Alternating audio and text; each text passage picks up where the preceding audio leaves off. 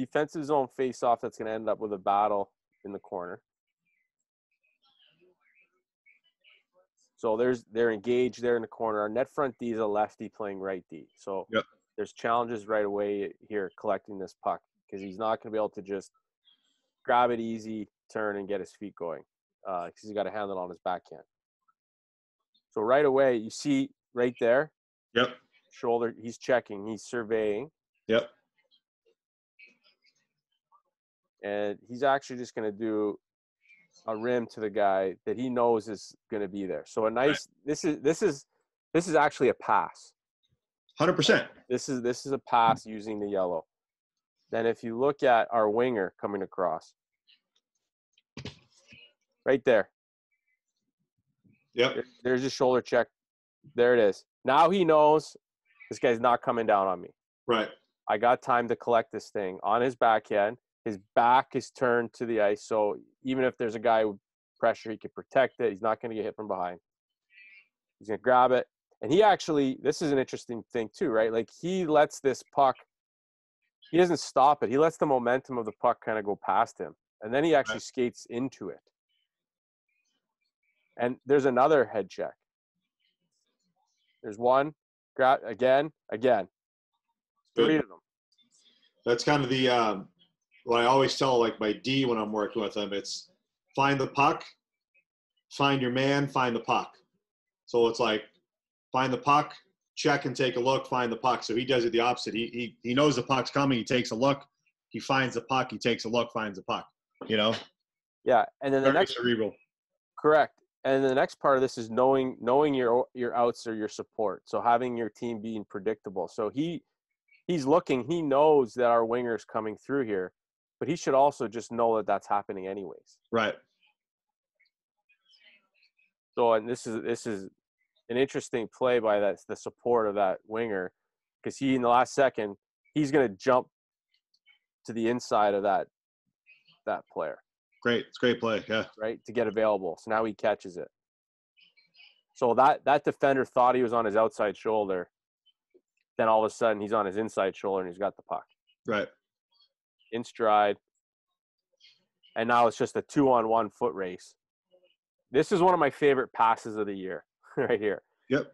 This is pretty nice.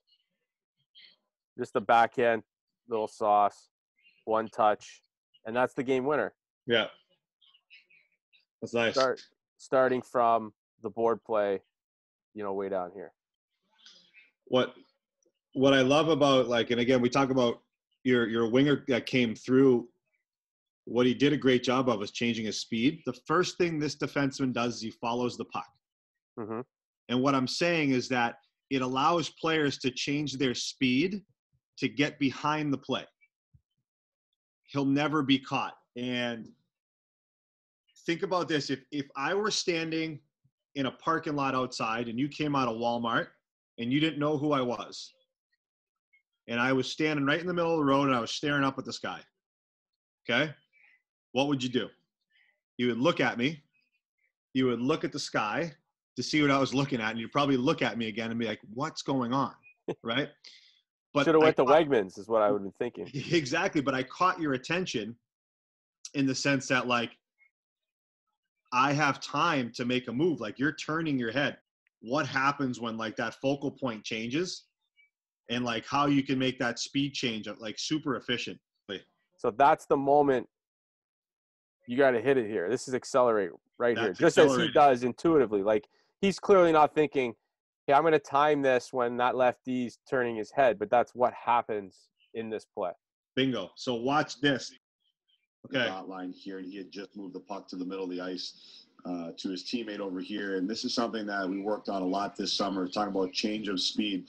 So what happens when that puck moves from one side of the ice to the other, or just a pass in general, is that heads move. They're curious to see what's going on.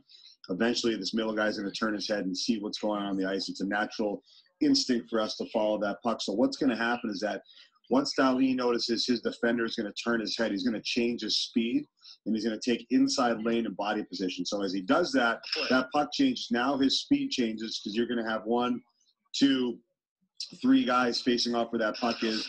He changes his speed, gets inside, creates that wide base. Okay, again, he changed his speed. He gets inside, creates that wide base for a beautiful goal. But that speed change is what's ultimately led to a great opportunity for him. He's changing the speed now as he recognizes that everyone's kind of looking at the puck.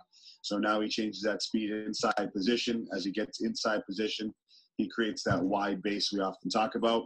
Okay, his legs become stick blockers. Gives him the opportunity for a pretty one. But do you see how, like, when I say it's instinct, like all three players, as soon as that puck was moved, they all look to see where the puck goes. Yeah, so with that in mind, I want to look at something else in this clip.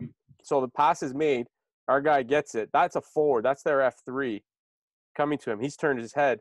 Now look at our centerman underneath. This is what you're saying. He's picking up speed now. Yep. He sees that open lane. No one's there. We've also got an interesting foot race here. Their lowest forward in our weak side D. Right. It's a cool clip. And our D pulls out. He shouldn't. Right. No, he can keep going.